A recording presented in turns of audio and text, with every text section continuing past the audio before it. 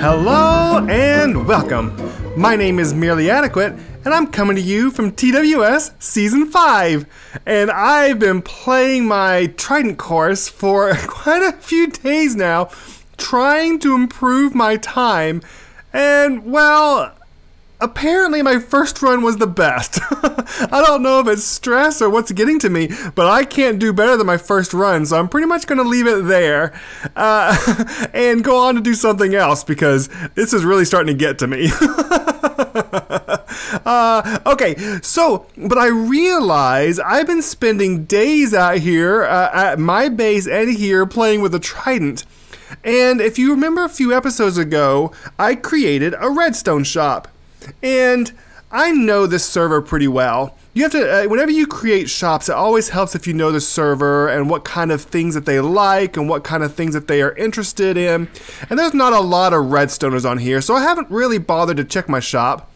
But I think today we should check that and all my other shops and see what's going on and see if I need to do any restocking and see how we're doing if we made any diamonds, okay? Okay, head to the shopping district. It's actually about time to make a new paper, so I'm not expecting any sales, from here. So, but I do need to keep that in mind. It is time, I think we're in April now.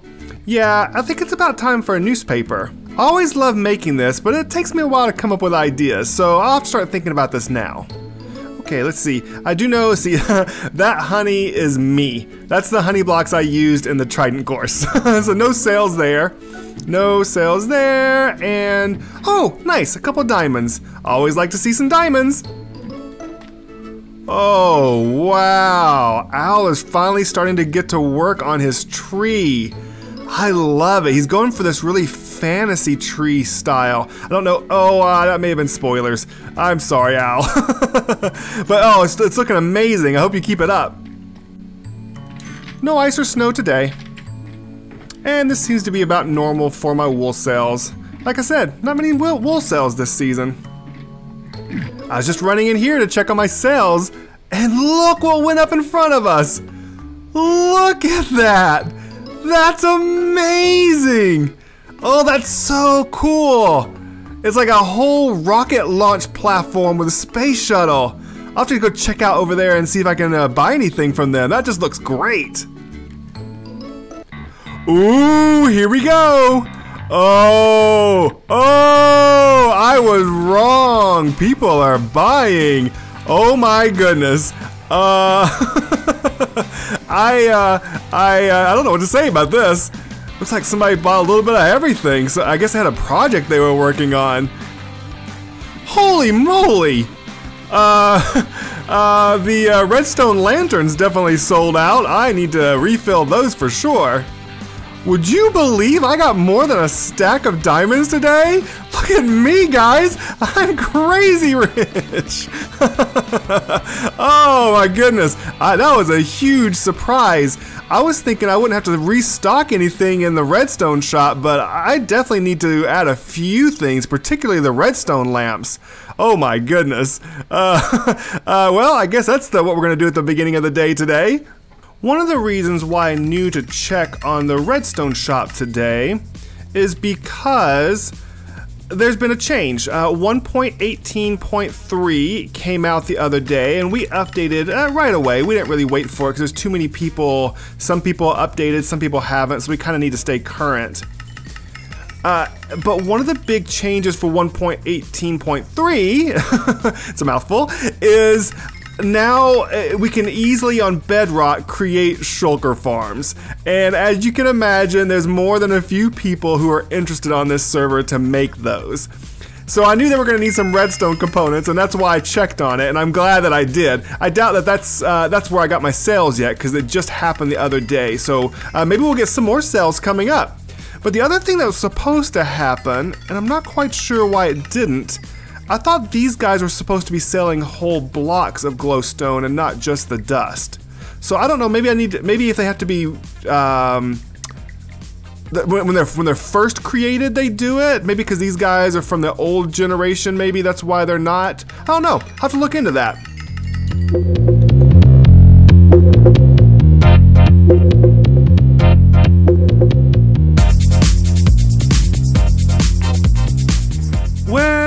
that took about 4 hours, and I still didn't get this one finished because I need more hay and I'm waiting for the wheat to grow. But yeah, I got everything else stocked. Unfortunately, during all that, I discovered a problem. I made a big boo-boo and I kind of got caught. Let me take you out to well, the edge of our building area and show you what I'm talking about. Every large multiplayer server has rules. And those rules are put in place to make fun, playtime fun, make sure everybody is getting along, and to make sure that the world runs smoothly. And one of the things we have to fight is lag, obviously. Well, one of the things that we chose to do on this server was to make a farms or an industrial area that is beyond 3,000 to keep people from putting them at their bases and creating lots of lag. So 0 to 3,000 is the build area for everybody to have fun and build their bases and do all that cool stuff. And then 3,000 to 4,000 is the area where people can build farms. Which is perfect. I think it's a great rule. And then, I think 4,000 to, I don't remember. I don't remember how far out is for gathering resources. And then every so often, beyond 4,000, it's circular, beyond 4,000 circular, so it's not 4,000 corner, it's, yeah, whatever. Beyond that, it gets reset every once in a while to keep the size of the file down, and keep the world running smoothly, and to continue getting resources, like so we don't have just vast deserts that we can no longer get sand from or anything like that, right? Well, if you look in the top left corner, I'm currently at 3,937. I'm right at the very end of the farms area, and if you look in front of me, I don't know if you recognize this desert temple, but I had a hot tub up here. And right over there, beyond 4,000, was my creeper farm. Well, rip. It's gone. I made a mistake. It's 100% my mistake.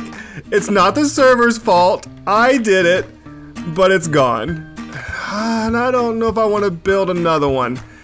Fortunately, I have a solution. When Kissick made this amazing shop, he decided to stock rockets. Not only did he decide to stock rockets, but he decided it was time that we had a cheaper source for rockets here on the server. Oh, nope, that's not it. Well, that's good though too. Let's see, is this it? Nope, that's copper, which is amazing. Here we go. 1 diamond for 3 stacks. This is a really good price. Now, it's not really super cheap. It's a kind of perfect, I think. At this point in the server, several people have gunpowder farms, and it's kind of time, in a shopping district that the prices start to adjust as the world grows, and I think this is kind of a perfect price. So I'm so glad he did this, and I will definitely be a customer. Because I don't know if I want to build my creeper farm again. Those things are tedious. If you remember, I'm not a big fan. Alright, so let's get some rockets and let's head back to the base. As I make these videos, I do things sometimes over and over. I check my inventory in my shops, I mark my desk in the death book, things like that. And I love telling you guys about them and finding new and interesting ways to explain what I'm doing and what's going on. Well, guess what? This is my new and interesting way to tell you. I have a new platform, and we're gonna build a new temple today. Woohoo! This temple today is gonna be for Hephaestus. He's the ugly, forgotten god in Greek mythology. He was a son of Hera, but when he was born, she deemed him so ugly that she banished him from Olympus and sent him to Earth. And while he was there, he became a master blacksmith. That's why he's called the god of the forge. He became so amazing that he created things that even the gods wanted. As a matter of fact, he made a throne that was so beautiful that his mother, Hera, wanted to sit on it. But when she did, it was a trap.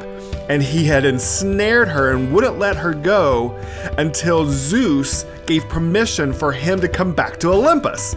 But that wasn't the only time he trapped someone. He later, through various happenings, ended up marrying Aphrodite. But Aphrodite, the goddess of love, you know, she liked to spread love around, shall we say. And he caught her and Ares in a trap and carried them to Olympus to shame them. He's just an amazing character, but we often forget about him, which is not fair because he plays a part in almost every god's story and every hero's epic journey that we can read in Greek mythology, because he makes the devices, he makes the weapons, he makes the armor. Zeus's lightning bolts are made by Hephaestus. So many different things are made by him that he touches just about everyone's story, although we don't think about him as much as we do Zeus or Ares or Aphrodite. But that's why I call him the ugly forgotten god. But he is absolutely one of the best. He intercedes with man, he helps man and God alike, and he's just amazing, and that's why we have his temple now. Oh my goodness. That time lapse did not reflect how long this build took. It took 2 days after I designed it, after I got resources. Oh man. But there were a couple things I really wanted to point out. First is this calendar clock thing behind me on the ground. I saw this in a couple pictures showing, you know, the mapping of the stars and early clock calendar that people would do, and I thought it was just perfect design-wise for Hephaestus as the god of the forge, you know, and all the things that he makes. So instead of putting the big statue here in the front, I put this here, and it took a while to figure out how to get these circles just right. The other thing I had to work out was I wanted it to be monochromatic, you know, white. It looked like a temple that's gotten dirty over time from Hephaestus using it. And oh, if you've never tried to just work with that kind of limitation, getting all the different variations and colors and blocks and just, you know, every other block seems to be different than the other one, and placing them in survival took forever. It's one of those instances where you build it in creative and then you have to actually try to pull it off in survival.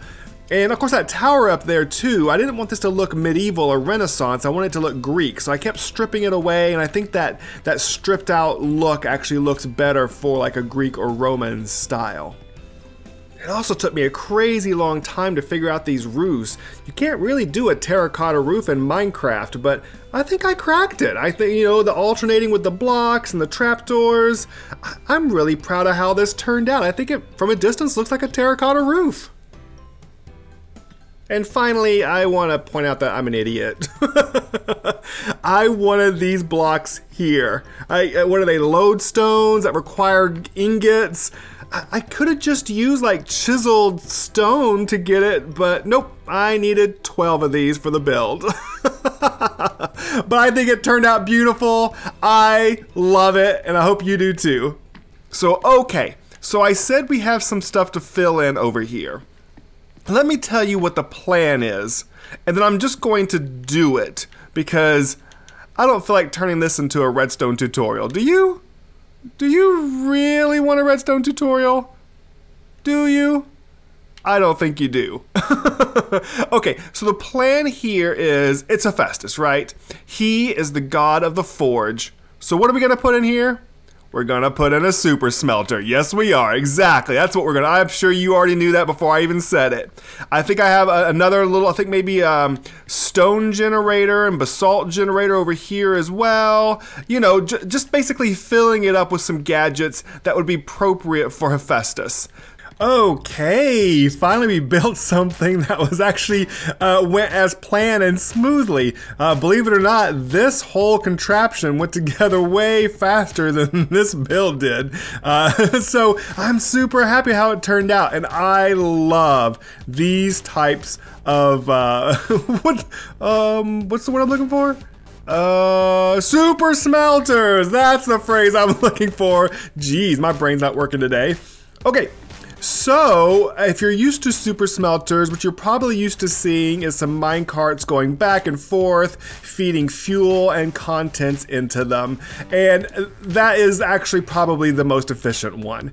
But I love these. These are piston tape super smelters that push the furnaces around. You use less hoppers. Actually, I think it's less resources to make this style. But it can be a little bit more laggy, so we'll have to be careful of when we use it.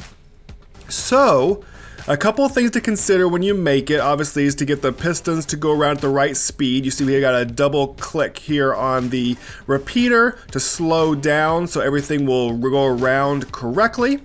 Another thing to consider is your input. So I put in some ores that I had sitting around, but if you see they're not filtering in. There's nothing there in the hopper because we have the hoppers locked. If you see back here, we've got some redstone blocks pushed up against them, locking them. Because you don't want those things to start filtering in until you start running the machine. Otherwise, this one will end up with all kinds of stuff in it, and then there'll be a bad distribution of ores and fuel among all the different furnaces. But then the next thing for fuel, what I wanted to do is get this going up here, this lava farm. And I think over here is a good example. You're able to grab the lava out from underneath. You don't have to be on top to do it. So I can grab, let's see, do I have a bucket on me? Where's a bucket?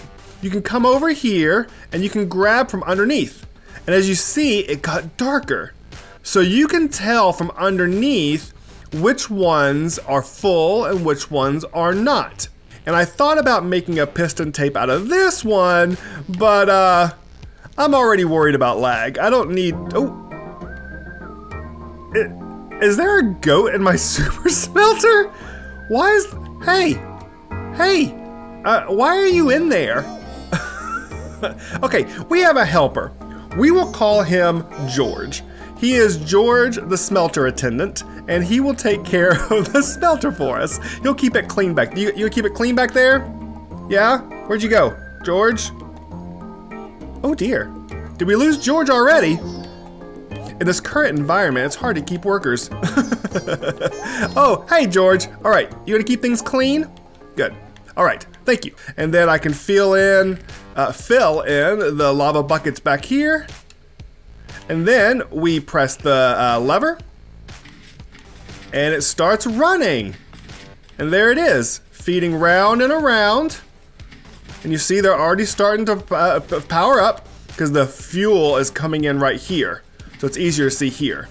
So they're all going around and they're all getting lit up, and by the time they get back here, they'll start dumping off their contents. Okay, hey, George. Oh dear, I lost another employee. Ah! What? I know. Did you really just headbutt me? Okay, just quit. You don't have to like be belligerent on your way out the door, for crying out loud. It's probably because I didn't pay him. Do you think I should have paid George?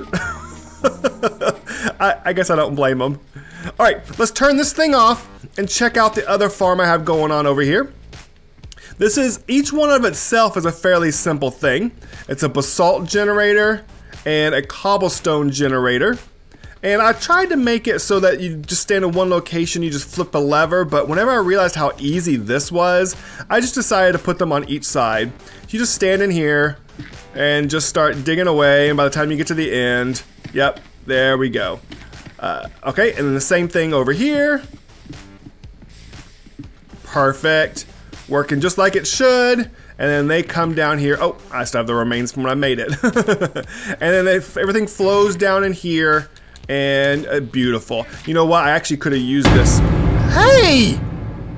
What is going on with you, George? I'm gonna report you.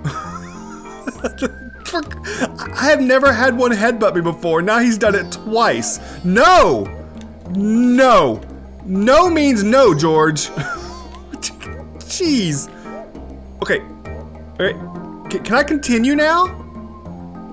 No. No. I need to continue with my explanation. Whoa. If you jump in the lava, I'm gonna laugh so hard. No, go away. I need to continue my explanation. Okay. I really needed this basalt generator ahead of time because I had quite a bit of basalt going on in here, but I just had to go to the nether to get it. Okay, stay away. I'm scared of that guy now. Jeez. Okay, that's almost all of it. And then, of course, I put the big statue symbolic, this hammer, which is perfect for the god of the forge, back in here. I thought it looked beautiful back here in this. I need to light that up there. But I think this hammer turned out really nice. I had fun with this stair steps alternating, so that makes it look like there's a leather wrap around the handle. I think it turned out really nice. I love it. Okay, so that's pretty much it for the main part of this build. I still have a cloud to do, which I don't know if I'll get to in this episode, but I had one more thing. It's an idea that I had. Considering that Hephaestus learned his skills while he was on Earth, and that he always seems to make contributions to both the gods and mankind, I thought I had a fun little idea that I wanted to add. I'm going now, George. I expect you to be gone when I come back. No. No. Okay, under here, I had the lava continue to flow all the way down. Now, I think I'm going to like thicken this, so it's not just one strand, but like a 3x3 or something. And I thought it might be a fun idea down here. Oh, Enderman, hey. How's it going? I thought it might be a fun idea to build like a forge of some sort that like mankind can use. So it's like the god is contributing to mankind. So I'm gonna play around with a few ideas. I don't really know what I'm gonna do with that yet. I just thought at the last second, as I was putting the lava in, I thought that was kind of a fun idea to kind of add. Because if you look here, we've got all these things. These temples going up, but I thought it'd be fun to have something coming down here. Maybe I'll do like a waterfall coming off of one of the other ones, kind of adding more verticality to this area. So yeah, let me go to sleep, I guess, first, and try to come up with an idea for this. I'm still not quite sure what I'm going to do. You know what? After I slept, I have a better idea. Why don't you give me your suggestions on what I should do down below? Should it be a forge, or should it be a shrine? Maybe a lava pit? I don't know. What do you think? I don't really have a perfect idea of what I want to do down there, so I would love to hear from you, and then we'll go from there and make a decision about what to do. All right? Okay, well, I've had so much fun today. I hope you have too. If you've enjoyed it, please leave a like. But most of all, I really hope that you've enjoyed this episode and that you found it adequate.